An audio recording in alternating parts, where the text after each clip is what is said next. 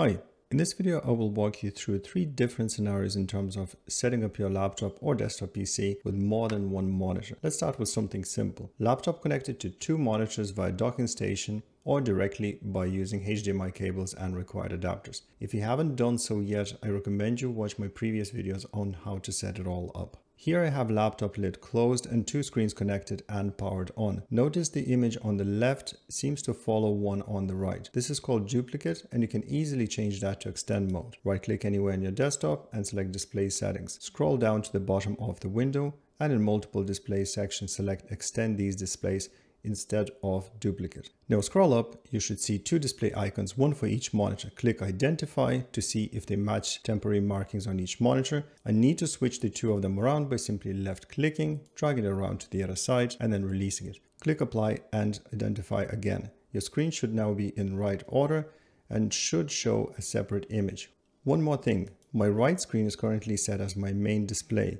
I would like the left one to have this functionality instead, so I head back to display settings menu, scroll down and tick the box, make this my main display. Simple as. I now have dual screens set up with each monitor acting as individual units and my left one set as main one.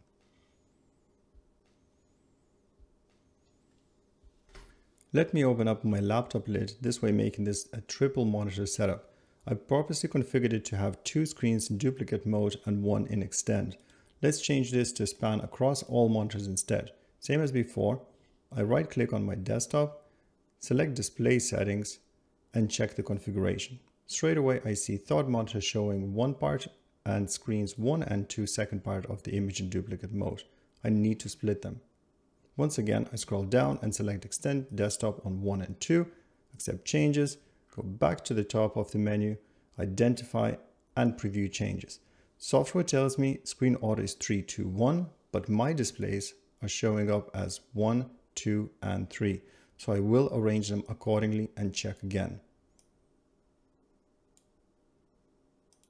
Click apply, all done.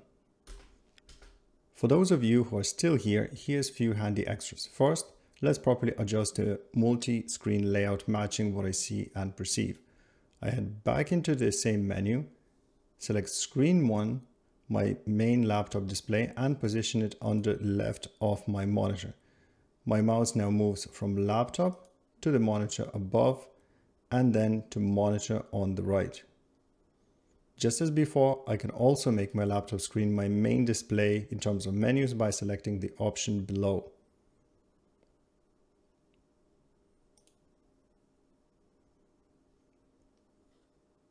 One last bit before this video goes sideways. You can also have an option of changing scaling screens. Keep an eye on my laptop monitor as I change it up and down. This scales Windows elements. You can use this option if your screen content seems too small or if you have non-matching monitors. This also works on single screen and is very handy for high resolution laptop monitors and external displays or projectors.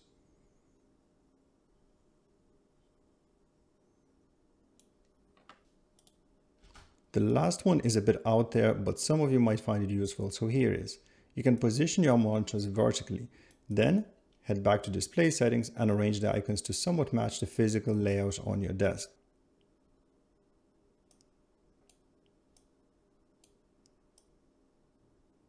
Then, while having the correct monitor selected, scroll down and change display orientation.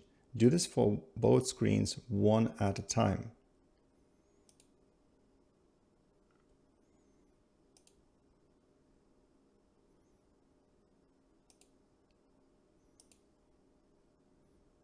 I now have 2 screens in portrait mode and laptop screen in landscape. It's actually quite useful in some scenarios, and given your monitor arm allows this sort of adjustment, why not give it a go? And that's pretty much it. You can use this setup on any Windows 10 PC, laptop or desktop, and on any monitor, display, TV or projector, and even a mix of either. One last tip. Make sure to have correct display icons selected when you're changing settings to make sure you are modifying the right monitor. Of course, you can always revert back. This should cover most of your needs, wants and preferences. Hope this video was helpful to you and your setup. Feel free to share, comment, and don't forget to subscribe for more content to come. Thanks for watching. Have a nice day.